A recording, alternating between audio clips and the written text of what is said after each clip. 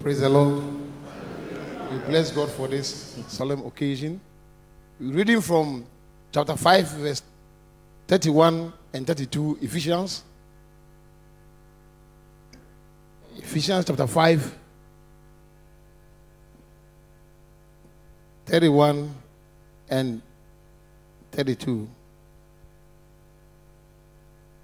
For this cause shall a man leave his father and mother and be joined to the wife, and the two shall be one. Amen.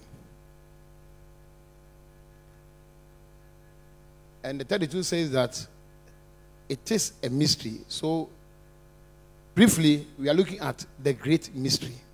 The great mystery. A mystery is a thriller, something that is covered. A mystery is something hidden, maybe an enigma, something that is not on the surface. The Greek mysterion, mystery, appears about 27 times in the New Testament. In the Synoptic Gospels, 3, in the Revelation, 4 times, and the Pauline epistles, 14 times. And interestingly, in chapter 6, in the chapter 5, we have 6 mystery. 1:9 talks about the mystery of God's will. 3:3 talks about the mystery known by revelation. 3:9 talks about the fellowship of the mystery. 5:31 and 32, our basis, the great mystery of marriage, talking about Christ and his church. 3:4, insight into the mystery of Christ. And 6:19, the Doyen Apostle was talking about the mystery of the gospel.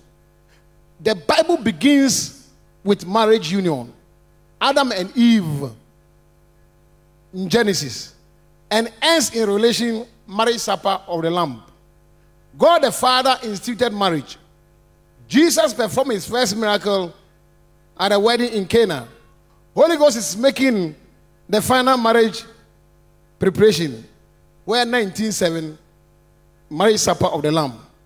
But to every mystery, there is a revelation. When you read the Bible and meet Passover lamb, it's talking about Jesus' crucifixion.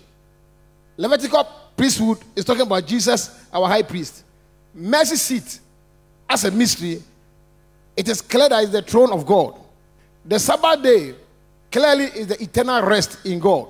Marriage on earth, on hindsight, marriage in heaven.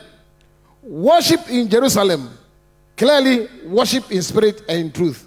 Why is marriage a great mystery? Almighty God, Jehovah El Shaddai himself, established it for human accomplishment. And for our information, marriage is not between two people, it's 3. God, man, and wife. It is a mystery because it's the only institution without midterm, no vacation, no rest, no leave. In fact, you can start but never finish. It is the only institution where a certificate is issued to you at the very start. This one is a mystery. The only institution, God is the principal witness. Man needs the presence before a wife. The only major typology of Christ and his church is marriage. And Bible is the principal textbook in marriage. Prayer is the lesson notes. It is the only oldest institution on earth. In fact, before the institution of church, marriage. Even before the fall of man. But permit me to give credit to Adam, who fell. In fact, even after the fall of man, Adam did not seek another wife.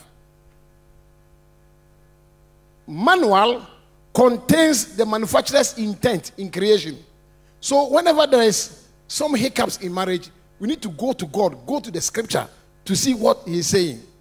Because when you buy an item in default, report to the source, not court. That's why government can do budgets for many things, including driving license and everything, but not budget for marriage. Because the source is not government, the source is God Almighty. Marriage is a great mystery because of an expression for this cause. A man shall live. Interestingly, women don't move. As for women, they move from one father to another. So today, from apostle to foster.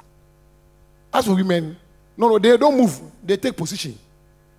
In fact, work was given to man before the woman came. It means go and work. Woman, chop it for free. From one Abba to another. Man living for this cause. Man is living not a matter of rebellion, but a man living is entering another state of fatherhood and responsibility. More serious still. Anytime a man moves, a new generation, heritage, and a nation is about to be birthed. So Bible is particular with lineage. For example, Saul, the son of Kish, Bartimaeus, the son of Timaeus, Isaiah, the son of Amos, Jonah, the son of Amittai, Manasseh, the son of Joseph, Jesus, the son of God. After Jesus takes up the bride, anytime Jesus takes the bride, and the name of Jesus' bride is called Ecclesia, the church. How do you master the mystery? It is a great mystery. And for every mystery, there must be revelation. Sometimes, God, all wise, he picks one dark-skinned person and add to a light-skinned person. God sometimes pick an Ashanti, balance the person with a Kwewu. God is a great mathematician. Love. How did Jesus show us the typology? Jesus showed love to the church. There's one quotation in the Bible that puts us at ease. While we were yet sinners, Christ died for us. And Apostle Paul, trying to elaborate love, he gave 4 ifs. If I speak with the tongues of men and angels and have no love, I'm like a tinkling cymbal. If I have the gift of prophecy and can fathom all mysteries without love, I'm amount to nothing.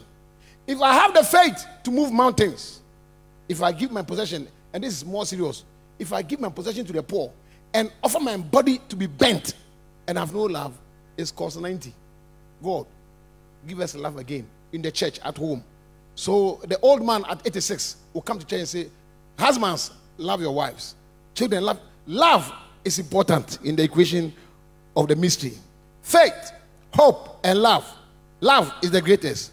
And in the accolades of love, love suffers long, love is kind, love does not envy, love does not boast, love does not parade itself, love is not selfish, love does not rejoice iniquity, love fails not.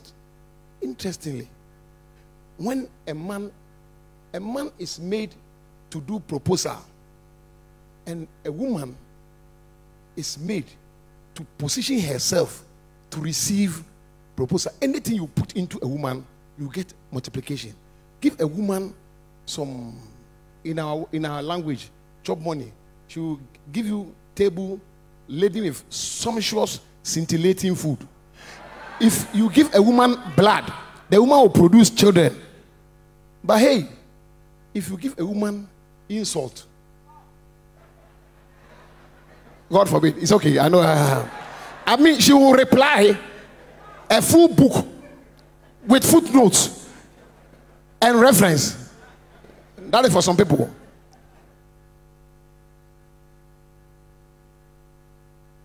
Jesus showed a lot of time for the bride. In a church, we think that everybody must be like we are. For information, in marriage, you don't change the person to suit you, but you rather conform to the person. And this pseudo spirituality, no, you must speak the way I speak. Handle yourself the way I handle. I think there must be some conformability so that we shall meet at one point. Jesus made time, sat at a well, waiting for only one woman, Samaria. Time. So sense. Allow time. And God.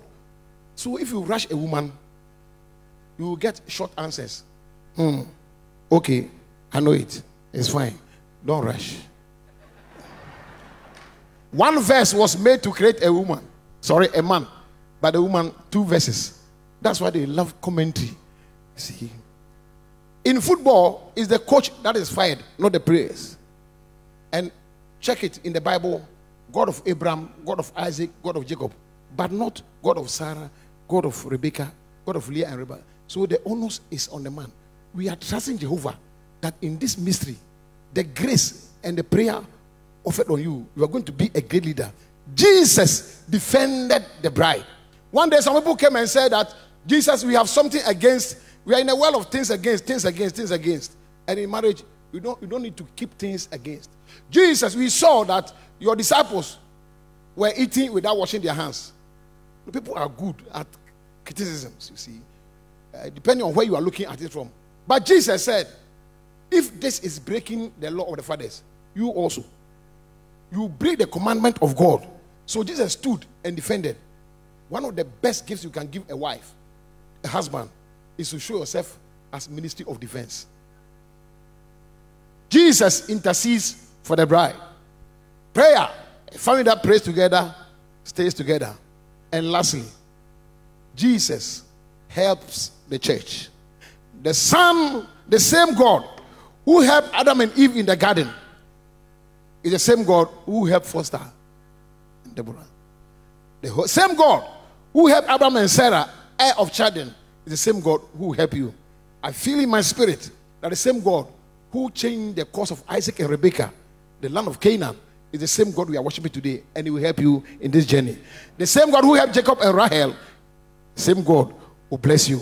David and Abigail at Carmel, this same God will help you. The same God of Boaz of Ruth in Bethlehem will be the same God who will help Foster and Deborah. This is a great mystery, and I speak concerning Christ and His church. God bless you.